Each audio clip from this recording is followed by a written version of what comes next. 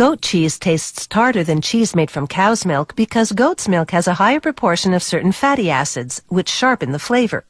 There are hard and soft varieties of goat cheese. The soft ones are usually sold in logs or discs and often have a coating of peppercorns, chopped herbs, or other flavorings. The texture of soft goat cheese makes it ideal for spreading on crackers or crumbling over pasta or salads. Goat cheese is also called chèvre, the French word for goat. Farmers start breeding goats when the animals are a year old.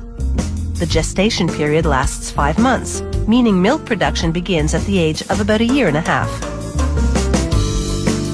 The goats go for a milking every 12 hours or so. The first step is to manually squirt some milk into a cup to check the quality. If it looks good, they wipe the teats with disinfectant to remove surface bacteria. Then they hook up the automated milk extractor.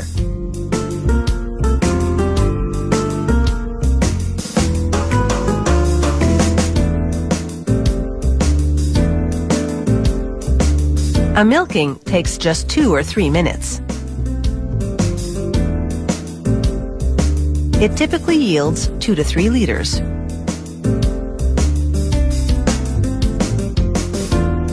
At the cheese factory, the goat's milk goes into a steam-heated pasteurization tank.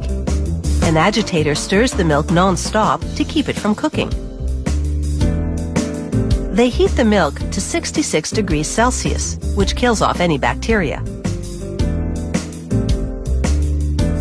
With the milk now pasteurized, they add bacterial cultures.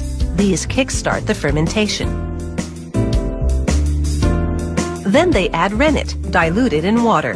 Rennet is an extract from calf stomachs. It contains enzymes which curdle milk.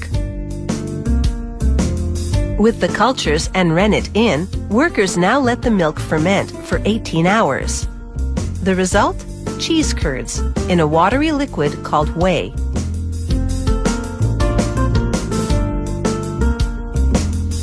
They ladle out the